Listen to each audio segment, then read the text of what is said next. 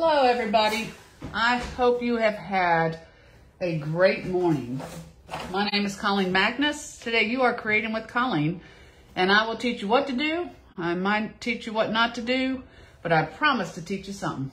And the reason I definitely put that little disclaimer in there is because it has been a crazy morning here. It has just been, the kids have been fighting. I have a daughter-in-law and two grandchildren who are not feeling good, a brother going to the airport. So we have shuffled around, which is what you do. We shuffle around. So now Danny's taking Kevin to the airport. We're going out for an earlier lunch. And thankfully Brooke has a 3:45 appointment so she can get Marley in there to see what's going on.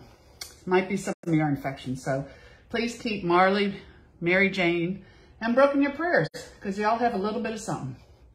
So anyways, we're still going to create today. I come to you regardless. And Gwen is always here. My faithful Gwen. And others I'm sure will be popping on.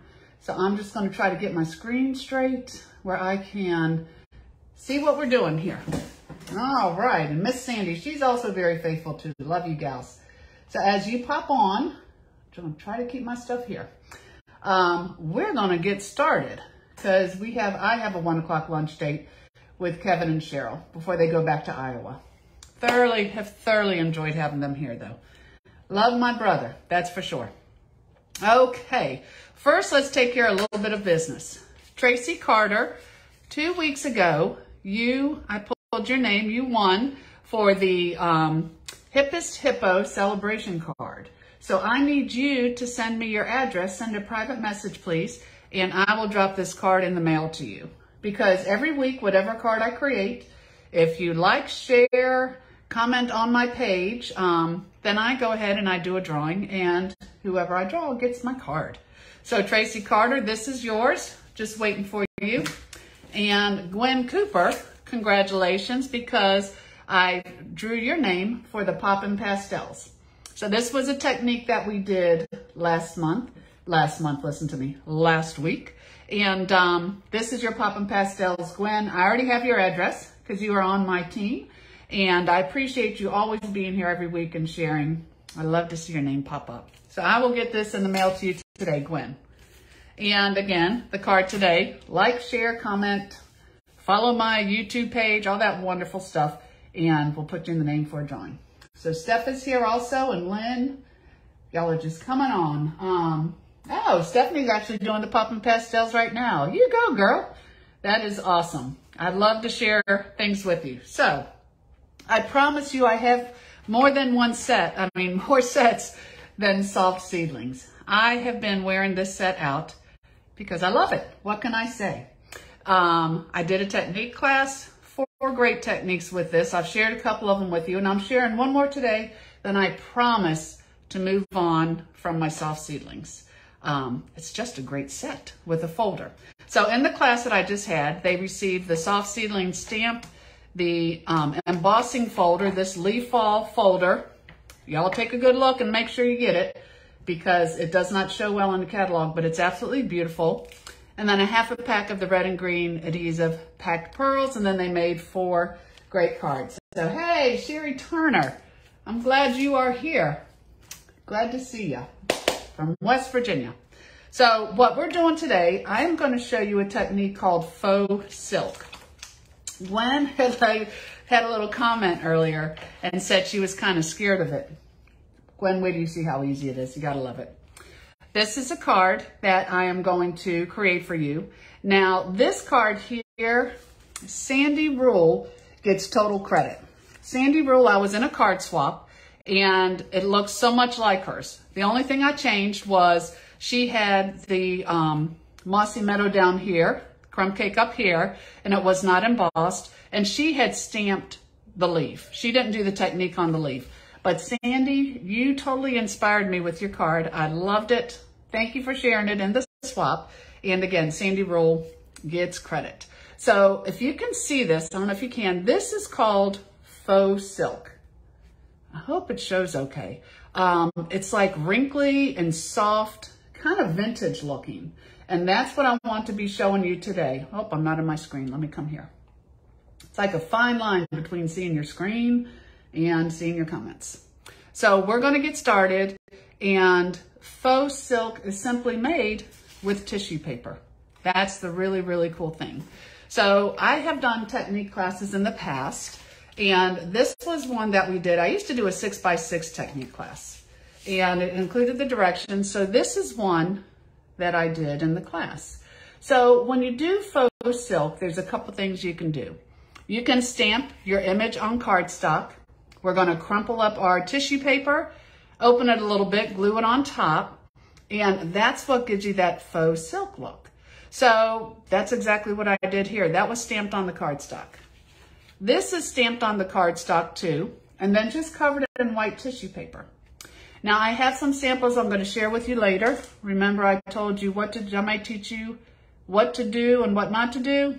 I'm going to show you both, because you can also stamp on the tissue paper and then put that over white cardstock or another cardstock. And you can also, I thought, why can't you do this on designer series paper? So I'll show you my results of all that as we get going. But right now, we're going to create this card.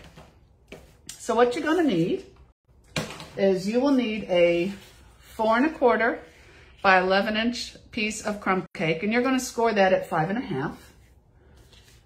You're going to need a piece of 4 1/4 by 3-inch mossy meadow, and I did emboss that with the leaf fall folder, already done. And y'all know I'll put a picture of this on the Facebook page as soon as I'm done. I've already taken it. You need a 2 1/2 by 3 3/4 piece of basic white, 2 3/4 by 4-inch piece of basic black, and then you're just going to use a strip of 4 1/4 by 3/8 inch basic black. And then a piece of twine about 18 inches. So the twine I'm using, it's a Baker's Twine Essentials pack. So it actually has 5 colors and it has the black. Well, I used all the black, and I can definitely use a piece of crumb cake around it. That's what my sample has. But I really liked the black. So I just took this and I dragged it through my Memento pad. This was crumb cake. I just put it down, held a paper towel on top, and just dragged it through the pad. And that's what gave me my black twine. So whenever you have light ribbon, twine, or anything, you can always change the color just by inking it. Some people use their blends. And if you do the classic ink or even the Memento, give it a little bit to dry, because it is in the cloth like that. So hello, Julie. We are just getting started. So what you want to do first is just take that 2 1/2 by 3 3/4 basic white, and we are going to stamp the mossy meadow. Let me get that in there. Mossy meadow onto here. Now this pad was a little dry. I couldn't find my other one. I should have inked it. But either way, I have a spare piece already stamped. Like having a backup. So I will just put this on here. Hard to see when you're not right over it. Okay. And voila. So that one's a little light. Note to self, ink that pad. I couldn't find my original pad. So take the one I like better. There we go. So here you have your leaf that is stamped. And I'm just going to put that aside for a minute and get my other stamping done. I'm going to take my card base of crumb cake. And even though it's folded, you never want to stamp, no matter how you crease it, on something like that when it's folded, because when you go down, it can smear. You always want it to be stamped flat. And that's what I'm going to do. So I'm going to take the Memento, a little bit of thinking of you, put it down here on the bottom. So there I've got my thinking of you.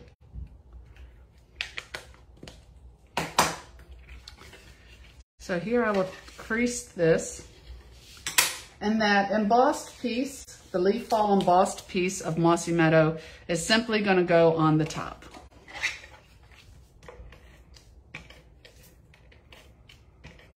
A little bit here and there. So I'll put this here. And whenever I have cardstock or designer paper, I don't know why, but that edge just kind of, I want to hide it. So what I'll do here is I'm just going to take that 3/8 inch by 4 1/4 inch piece of the black. I think it gives it a nice boldness. Again, Sandi did it and it's wonderful.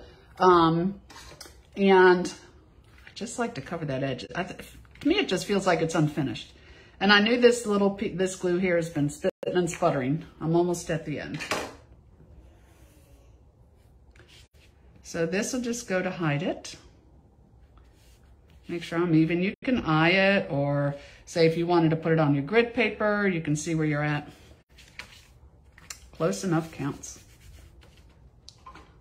So I'm over just a little bit. Give a little trim here. And there I have that part of my card. So this is my card base. So let's go on to the actual technique. So let me grab a piece of scrap paper. Should have done that earlier. Okay. So when I was doing this, again, years ago, Stampin' Up!, this is like a blast from the past, Stampin' Up! Had glue sticks. Well, we don't have any glue sticks anymore, so I tried first, I took a little bit of the Tombow liquid glue and a paintbrush, and I tried to put it on here, and that was a disaster because this is a classic water-based ink. So it came to life and started smearing. If you like that look, you go in for some artistic thing, there's nothing wrong with that, but I wanted my leaf, you know, to be nice and crisp. So you have to hit your granddaughter's craft box. So I went to where Tyler Joe's crafts are, and she had this washable liquid glue. And what's fun is it's purple. So I was like, well, that's cool. It's purple and it dries clear. And it really does. Plus, you'll be able to see exactly where your glue is because you want to cover it. So just take a piece of white tissue paper, take your aggressions out and really crumple it up. If you're having a bad day, this is a wonderful technique. And then open it again, but you want to leave some of these little wrinkles in here. Just like that. So take your bright purple glue. How fun is that? And you're going to think, oh my gosh, I'm ruining it. It dries clear. Now, if you get some globs on there, that'll take a little bit longer to dry, but trust me, it dries clear. So cover it up. Again, it's good you can see where you're at. Put this tissue paper on top, leaving some of those wrinkles. Pat it down. And then, remember, I had this stamped twice. That's not the front. The front is actually where my purple glue is and where my leaf is. So let me see. Somebody says, let me check my comments. See, oh, I should have known it was Sandi because she stamps with her granddaughter all the time. So hello, Julie, Michelle, and Danette. Sandi said she just got some of those glue sticks for her granddaughter. Now I have to get some white tissue paper. Yes, you do, Sandi. I always have white tissue paper. I get the Costco huge pack because I use it all through the year for everything, my gifts and everything. But why not stamping too? So you have this piece, and of course you made it bigger. Now I want to trim a little bit of this down because I want to, and it doesn't have to be pretty. I don't want to wrap all that around. I want to wrap this on the edge because I want a nice clean edge for my project. So just wrap, again, it's all being hidden, so it doesn't have to be pretty. Jagged works. So when you have this, if you use your adhesive, speaking of, it's here somewhere, I was creating all morning. Here it is. You can use your stamp and seal. I don't recommend using the liquid Tombow because the tissue paper is so thin when you're trying to put it on there, it's sticking to your fingers because it's going through the tissue paper, and it's also tearing. So what you want to do is just take that beautiful bright purple glue and just fold this over. And again, this piece was stamped on both sides, but I liked the other side better. So I always tell people, it's like you're getting 2 cards in one because everything is stamped twice. So you can see where that glue is pretty much drying. So I'll give it just a minute, but the other thing you could do, I'd love to give it that shimmer, and I think it kind of seals the tissue paper also, is to use the shimmer paint. The champagne shimmer paint, if you've stamped with me at all, you should have it. It's just a little bit of a shimmer paint. I talk about it every week. Put it in with the 70% alcohol, the lower content, and spray. So you can still buy this. It was never exclusive to Stampin' Up, but they carried it before, and I just hope they bring it back because it makes everything so pretty. Stephanie said she put a little bit of Tombow glue on the silicone mat and then sponged it with a sponge and put that over the top.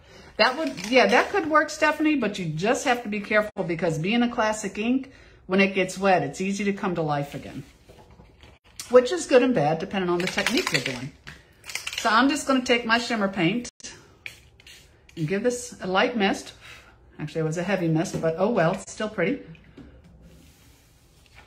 Push that down there. And then you can see, I hope, let me check my computer. Oh, I'm way behind. I am lagging here. I'm like still trimming and gluing the edges. Oh, Facebook's not keeping up with me. Okay, well, hopefully you'll see this here. And that is the image. So I go back to my card, and I'm just going to take the basic black. And if you want to, I tend to be more symmetrical because I was a drafter, so I try not to be symmetrical. You could actually, the way these were, you could actually cut it and put it on there like that. Or you could do how Sandi Rule did, which I liked, and they were just off-centered a little bit. So I'll put this here, and I can put this right here. So let me see.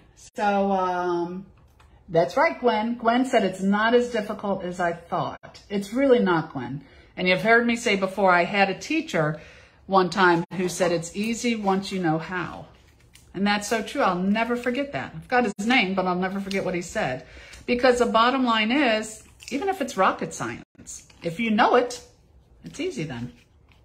So I put on some dimensionals. Stephanie asked what the ratio of the alcohol to the shimmer paint is.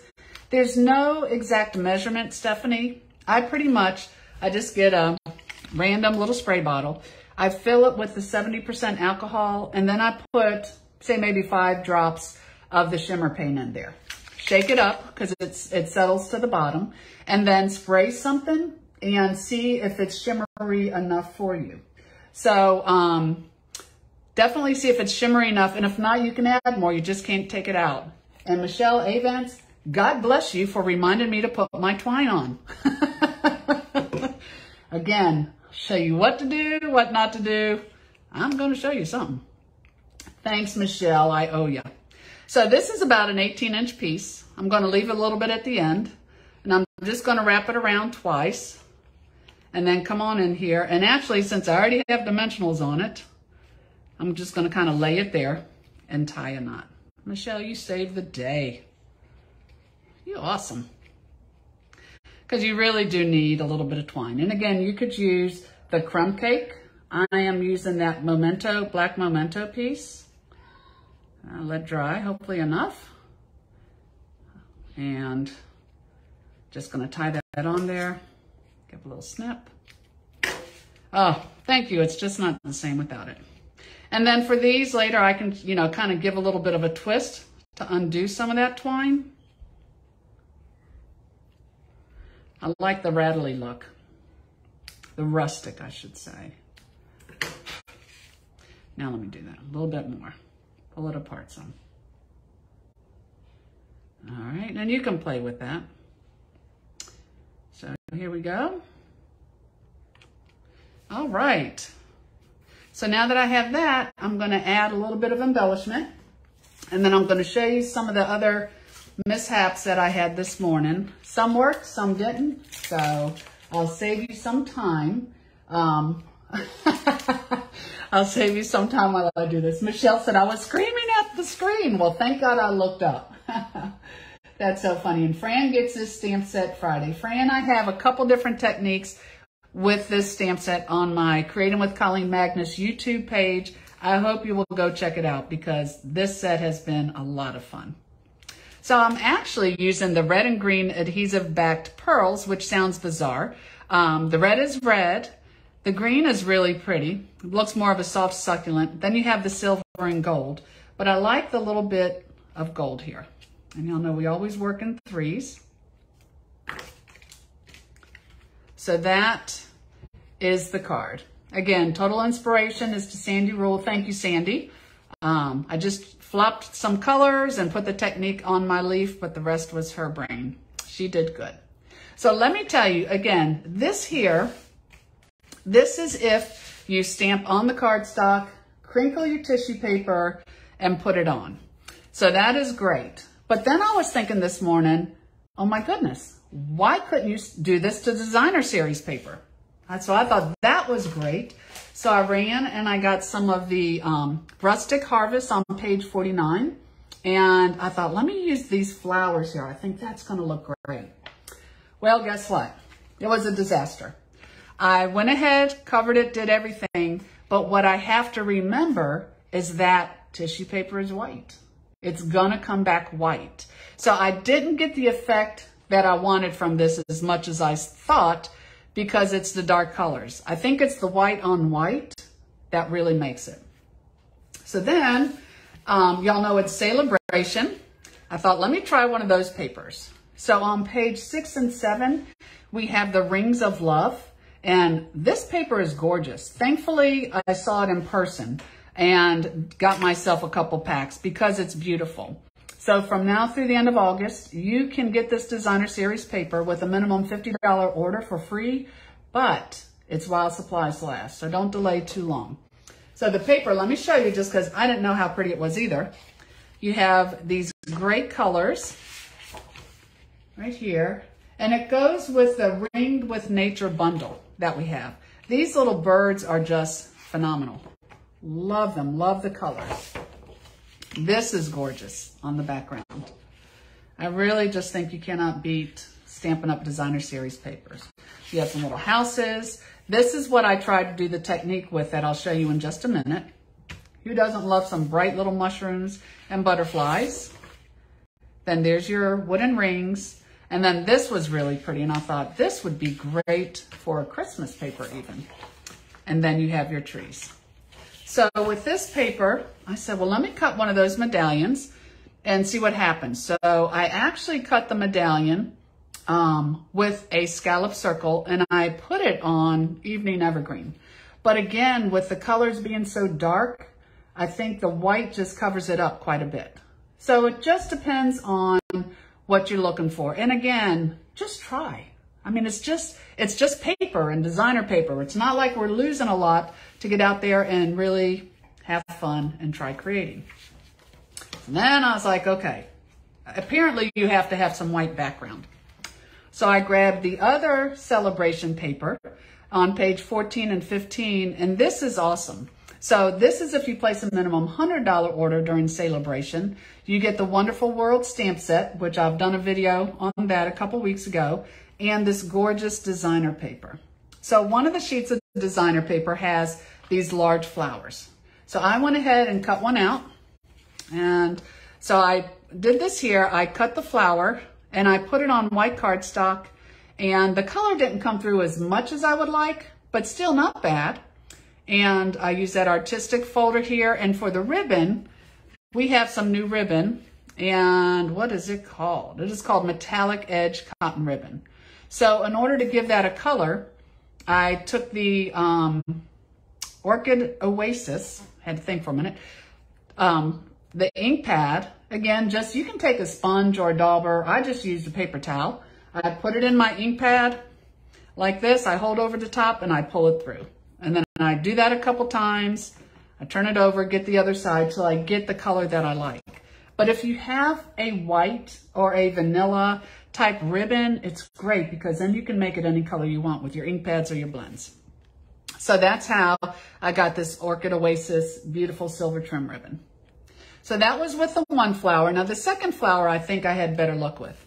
Again, it's the same designer paper, but I cut out this one and just backed it with a few other colors, put it on some Pierre Pizzazz, and just used the white glitter. But you can see what we're working with here. You really kind of need an image with a white background because then what's in the center is going to pop more, a lot like the leaf does. So that is designer paper, just hand cut and put on paper. Now, one more thing you could do, and again, I suggest, you know, just play with it. Just play with it. You can actually stamp the tissue paper and then put that, as I said, on white cardstock. So as a last minute, because again, this morning was crazy trying to work out details, go to the airport, go to the lunch, get the kids' doctor's appointments. I am not crazy about these, but just to show you, I just grabbed our beautiful seashell set. And so here I just have sand dollars I stamped on it. And then, of course, the other shells. I think it's a little bit too symmetrical for my taste. I think you need something maybe a little bit more vintagey that could work with it. But who knows? You might like it. Joyce is here, and Joyce is my beach gal. She's probably loving it because it's shells and reminds her of the beach. So I'm glad you're here, Joyce. We covered a lot of ground. I know you said you were late, but go back and watch from the beginning. But I think if you took something like this and did like a script or just softer flowers, crinkle it up, put it on blank paper, I think you would have a beautiful look. So once again, don't be afraid to try. You don't have much to lose. It's, again, cardstock, tissue paper. Fear has kept a lot of people from doing some wonderful things. So don't let that happen to you. So that, in a nutshell, is what I have to share with you today. Again, this is called Faux Silk. Thank you, Sandi Rule, for your inspiration. And play, play, play. Have some time to create. If there's anything you want to order, please go to my blog, creatingwithcolleen.com. You can request my newsletter there. And you can also see all my videos on Creating with Colleen Magnus at YouTube. Don't forget, leave a comment, and I will draw somebody's name for the Thinking of You Softly Seedlings card. So thank you all for joining me. I always wish you the best. And I am going to run downstairs, change, and meet my brother for lunch before he's off on his plane. God bless you all. Now, let me tell you, I will be gone next week. I will be at the lake, loving life. That's my place. Joyce, you have the beach, I have the lake. So I do plan on coming to you live. I will either post a video, I will be live. You can just see what we're doing. It'll be crazy with 6 grandchildren. But I will come to you. I won't forget you. And I'll share some kind of inspiration, even if it's just samples. So bless you all. Take care. Have a wonderful day. And I will see you next week. Bye-bye.